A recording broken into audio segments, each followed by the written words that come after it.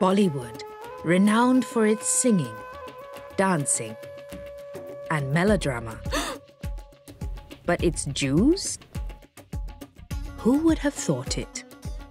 Jewish superstars of India's silver screen. When Indian cinema began over 100 years ago, it was taboo for Hindu and Islamic women to perform in public. But in a nation of over 1 billion Hindus, almost 300 million Muslims, and millions of Christians, were a few thousand Jews.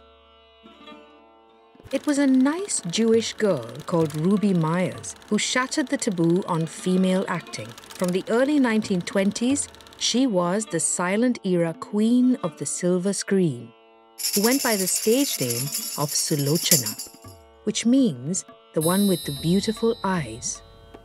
Sulochana blazed a trail other Jewish women soon followed.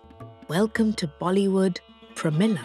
Sulochana, Rose, and Pramila were, powerful, iconic actresses of their time. But then Nadira came along.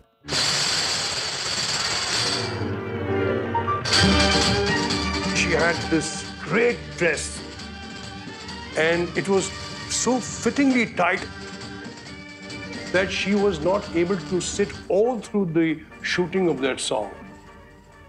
So to rest, they had this big, huge board at a certain angle, and she used to rest on that because the dress should not get spoiled, the dress should not, kind of split.